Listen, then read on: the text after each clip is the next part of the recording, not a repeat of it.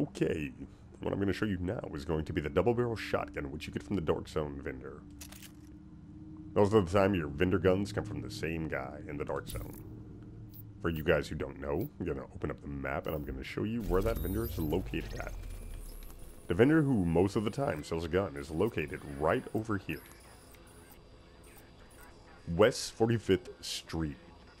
Right here in Dark Zone number 4, this vendor usually sells the Dark Zone guns, followed by the vendor at the church.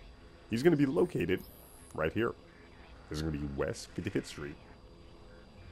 It's advice, run through this one, and don't go right through here unless you see there's nobody in there. If you're like having a bad time soloing the Dark Zone, you're just going to want to run right here, run up here.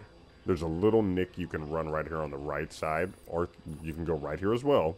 If there's AI here, which half the time there's not, you can go this way, right around them and inside. That's sniper territory.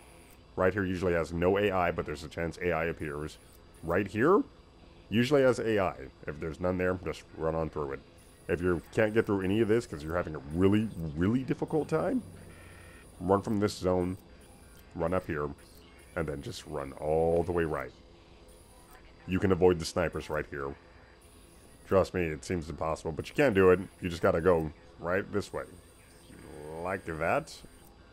Like this. And then that way. That's if you just can't come from this angle. So let's get back to showing off the double barrel.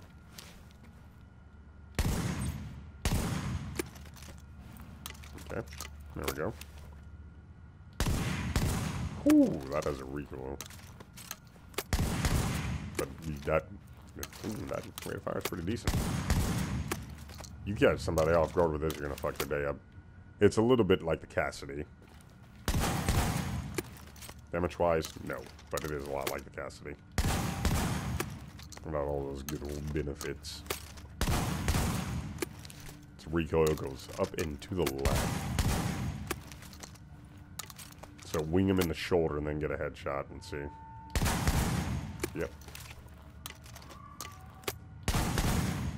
Oh yeah, definitely. See if you get a headshot though. Get about 2 shells missed.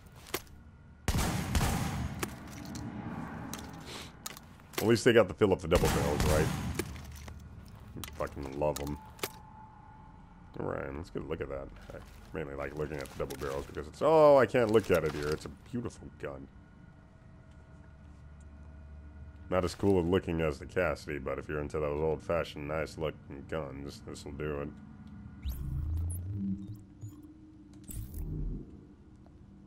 Perfect for a tank.